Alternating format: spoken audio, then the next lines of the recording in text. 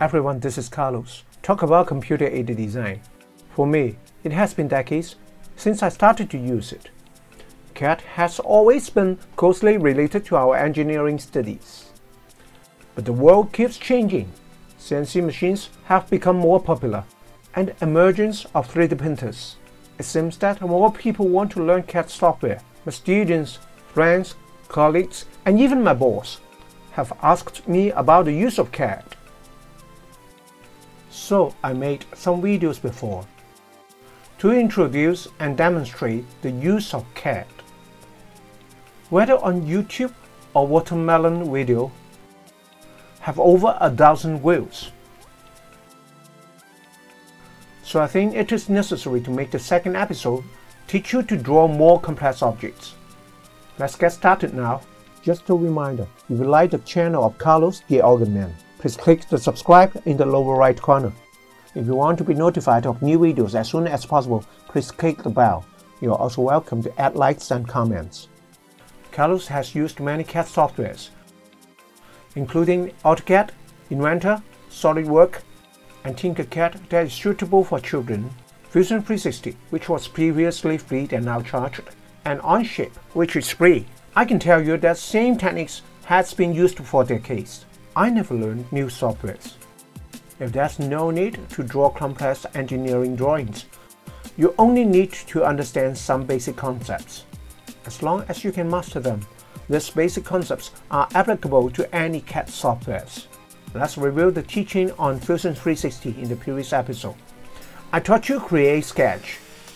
Drawing sketches are the basis of all modeling. Then I taught you to extrude on a sketch. That is to squeeze into a three-dimensional object. After successfully making the 3D object, if you think there are too many sharp corners, you can use fillet to trim. In some cases, we will use chamfer. The same purpose is to trim sharp corners. Finally, I told you how to use the shell function to hollow out the object. As for how to make holes in the object, it's just repeating sketch and extrude.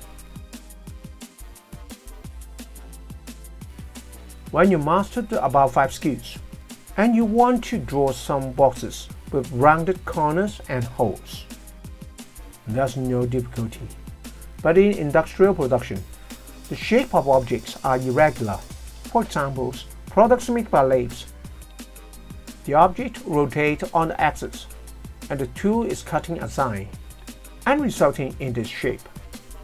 But how to draw on Fusion 360? Let's open Fusion 360 normally. As indicated in the official webpage, if you use the free version, many functions will be cut. But at the level we use, it's still workable. Create a sketch normally. Choose a plane.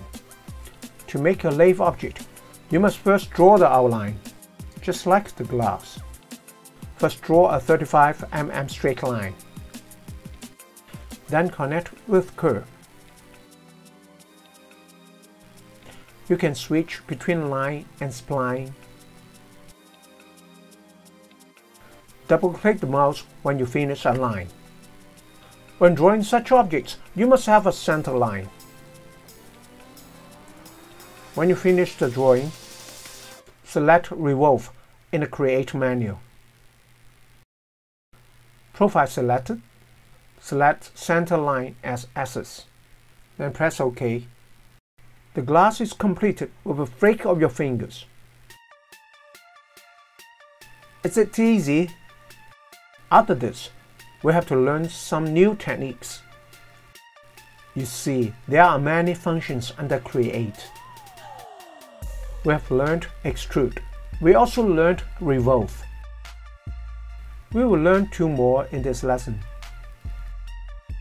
There are Sweep and Loft. Like the handle of this umbrella. Of course, this handle is carved with wood. but you can also use metal to extrude along the path. Two planes are used for modeling such objects. First, draw the cross-section in the top wheel. In this case, it is a circle, 20 mm diameter. Finish sketch. Then turn to another wheel, which is the front wheel. In this wheel, we have to draw a path. It's an inverted J letter. The path is composed of straight lines and curves. The neck of the umbrella handle is not a spline curve. It's just a semicircle. We can do it with the line button. About 60 mm length. Pull at this point to draw a semicircle.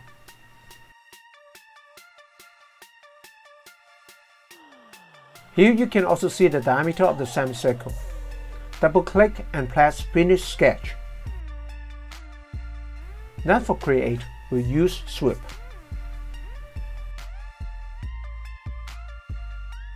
Choose the circle for profile. Choose the centerline as path. Press OK to complete. If you think the end is not smooth enough, you can use fillet to trim it.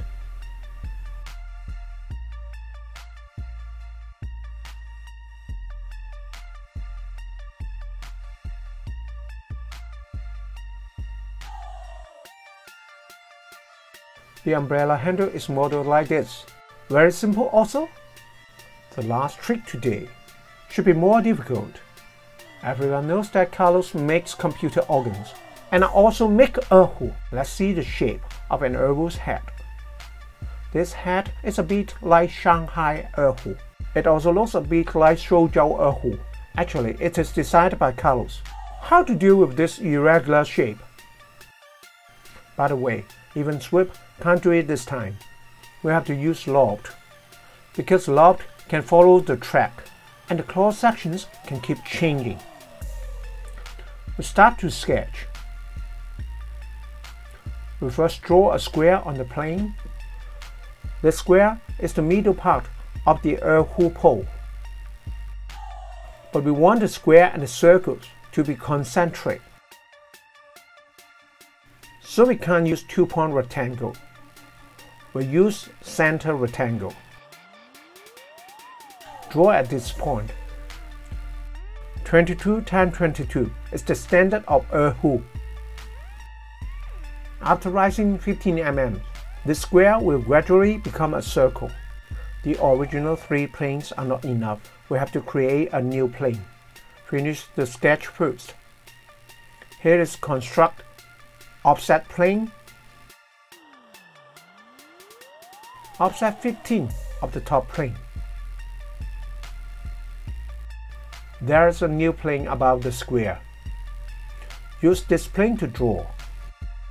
This time draw a circle. The diameter of the circle is 17.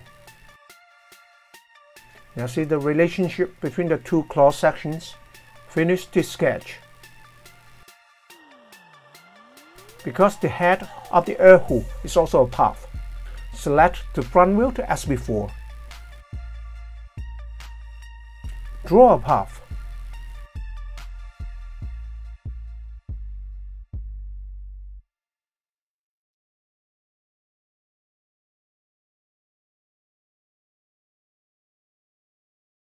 This path is a bit irregular. Use spline to draw as you like.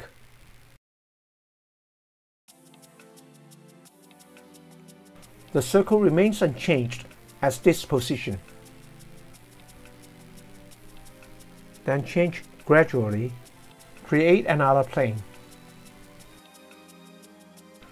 This time we use construct plane along path.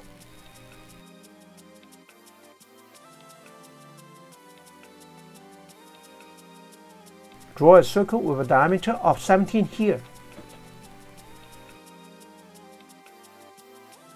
What will happen next? Continue to plane along path. Should not change too much. draw a bigger circle. For example, diameter 18. When it reaches the top position, it suddenly changes into an ellipse. After finishing the sketch, construct plane along path again. But this plane angle is wrong. I want the plane to be slightly inclined. I draw a straight line on the plane.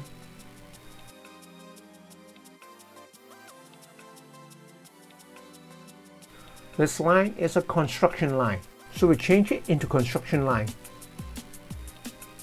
Finish sketch. Use this construction line to create a plane at angle. Set an angle at will. The angle of the head of the air hook is about 38 degrees. As you like. Here we need to draw an ellipse. We create sketch.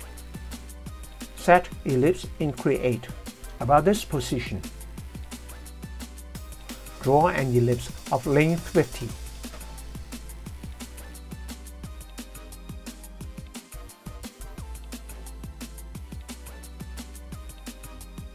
You can observe whether it looks good. If it's not good looking, then modify it. You can even modify it after completion. We choose Create Loft. Add 5 sketches to the profile.